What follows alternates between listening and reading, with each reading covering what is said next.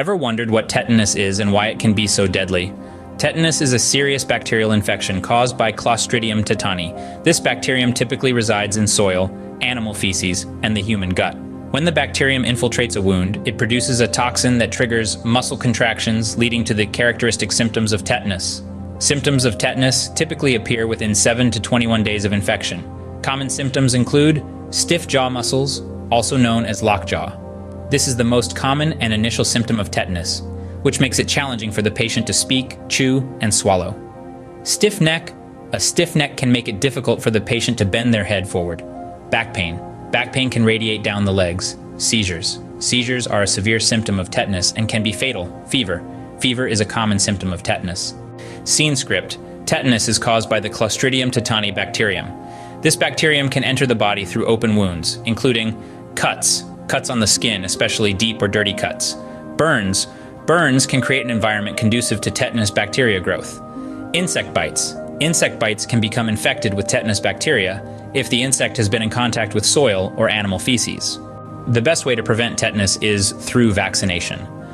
Tetanus vaccines are very effective in protecting you from the disease. Children should receive the tetanus vaccine according to the recommended schedule by the Department of Health.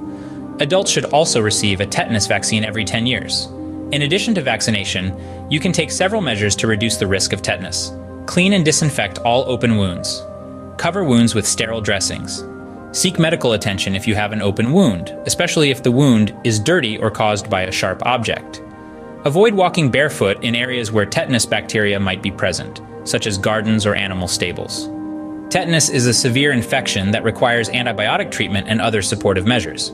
Antibiotics are used to kill tetanus bacteria. Other supportive measures may include muscle relaxants. Muscle relaxants are used to reduce muscle contractions. Ventilators. Ventilators are used to assist breathing in patients who have severe seizures. Intravenous feeding. Patients may need to be fed intravenously if they cannot eat or drink due to muscle contractions. The mortality rate of tetanus can be high, especially in children and the elderly. However, with timely treatment, the mortality rate can be significantly reduced. Remember, the information in this video is intended as a reference only. Always consult your healthcare provider for specific advice on preventing and treating tetanus. In summary, tetanus is a serious bacterial infection caused by Clostridium tetani.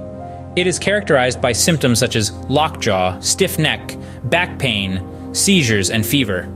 Tetanus can be prevented through vaccination and good wound care.